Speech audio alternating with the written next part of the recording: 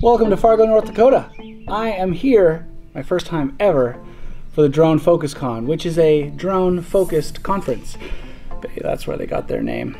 Anyway, I'm going to take you through the whole conference, and I want to show you guys what it looks like, starting with tonight's speaker dinner at the Fargo Air Museum.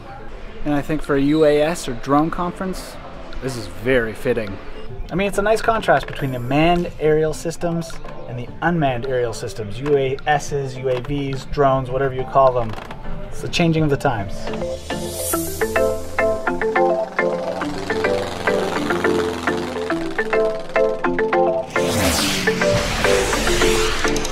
We're sneaking into the back hangar so we can check out more of the planes. But even more interesting is they have this huge drone. Gosh, this thing is incredible. It dwarfs the planes next to it. I mean, look at the size of that thing. Now you can't actually film with a drone in Fargo, so this is me doing my best attempt to get some aerial footage for you guys.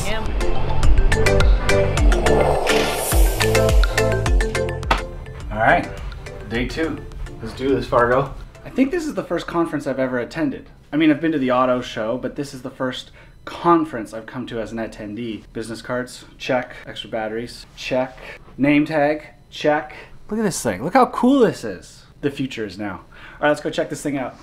I know I'm in a short sleeve shirt and I probably should be dressed up a little bit more, but I heard last night that this is North Dakota and it's a little bit more relaxed, and the only people you'll see in a suit are politicians.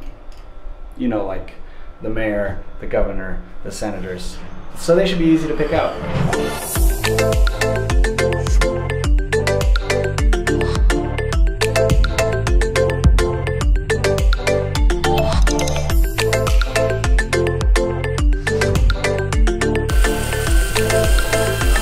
By the flashy lights. Right there. Really everything in the drone industry is being showcased here, whether they're marketing companies that offer videography, or they do geotagging and mapping and 3D mapping, or they build drones like these guys and they brought a cage so they can fly and show how it works, or you have the toy drones and racing drones. That would be this booth here. Everything that you could want to know about drones, how they work, how they're built, how they're flown, it's all here. So as I always promise, I wanted to get you guys on stage here today, and in fact we have the organizer, Greg himself, who was presenting. I'm just going to show you where we are. This is the audience, this is the Civic Center.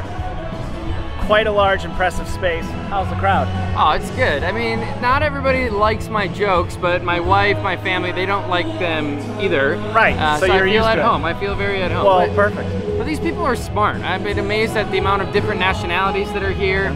Just had the willingness to share. I think sometimes in big businesses we compete, we don't share, but people are sharing strategies. They're helping each other out. I think it's really fun. So I see this conference as really having two main parts. One, you have your big sessions that are on the big stage, where you have your big speakers come about everything from policy making, how UASs can be used in civil business as well as military purposes, and really anything and everything. And so it's great for me to sit in and be able to learn other aspects that I maybe necessarily hadn't thought of or hadn't done much research into. But the second area that I almost find more valuable are these breakout sessions, these lunch workshops, and the workshops in the afternoon, where they're smaller groups and they're more specific, they're more pointed. So you will have a breakout workshop on how to affect policy, or how UASs work in business, which is what I'm going to go to, because obviously my business includes UASs and drones. So the other people that are going to those workshops are really looking for more information on the same area that you are, and this is a great opportunity to be networking, meeting people in that same industry with the same interests that you have.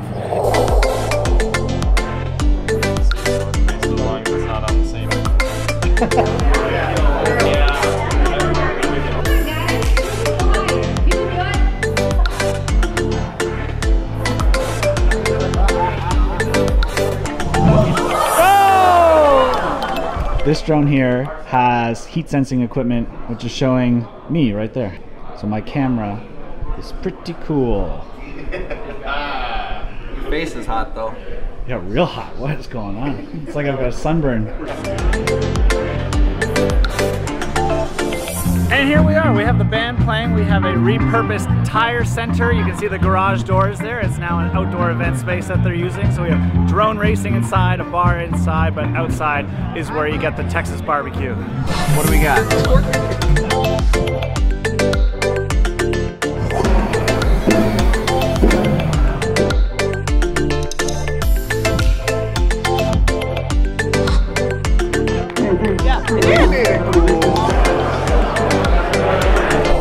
Now another big part of this conference, not only drones, but autonomous anything, autonomous vehicles, systems, etc. So Mazda, Fargo Mazda? Mazda yeah, of Fargo? Lundy Mazda of Fargo and Lundy Lincoln of Fargo. So we sell Lincolns and Mazdas, actually along with Kias as well. What we're in today is the 2018 Lincoln MKX. And it's going to self-park.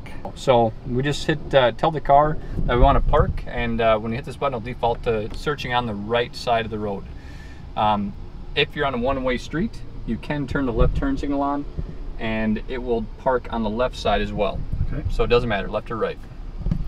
So it pulls us up, well, you're pulling us up next to this car, essentially. Yep, and then it tells us on the screen that a spot has been found to drive forward, and then eventually it'll say stop, and you just follow the prompts again, taking your hands off the wheel. And all I'm doing is controlling how fast the movement happens by using the brake and the gas. The car is taking care of the rest, and we just follow the prompts on the screen. Wow. I'm gonna pull forward. And the maneuver was done in one try. Now the car will do both a parallel park and a perpendicular park situation. So if you had cars sitting perpendicular to you driving by them, once it found a spot, it would actually back the car into the spot itself. So parallel or perpendicular, it will do both jobs. Fantastic.